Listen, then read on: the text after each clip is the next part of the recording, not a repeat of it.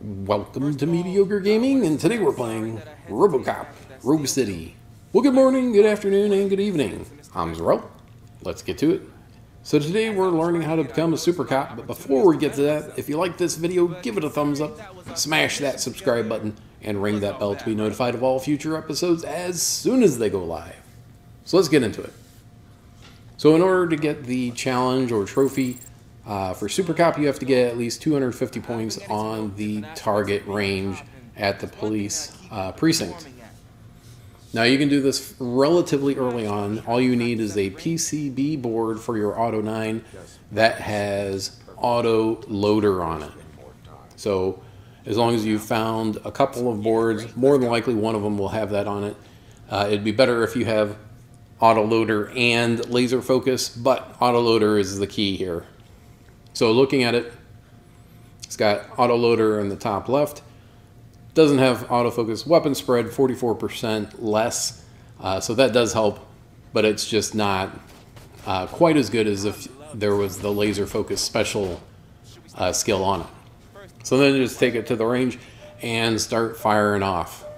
And then the rest is really up to you in order to do. And then anything beyond 250 is bonus.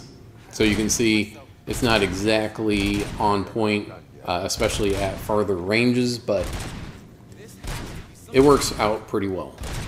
So, I mean, you can tell the difference between just the base Auto 9 and this one, mainly because you don't have to reload, but even the without laser focus with that 44% reduced weapon spread, it does help. So more than likely, at least one of the 3 rounds is going to go where it's supposed to. And you can just lean into that, have the fire on the whole time, but it does reduce, I think, how quickly you can move it back and forth. So it's best to have a little bit of control, fire control, and do what you can. But really, that's it. I hope you enjoyed this video. Be sure to check us out on social media, and thank you for liking, commenting, and subscribing, and we'll see you next time.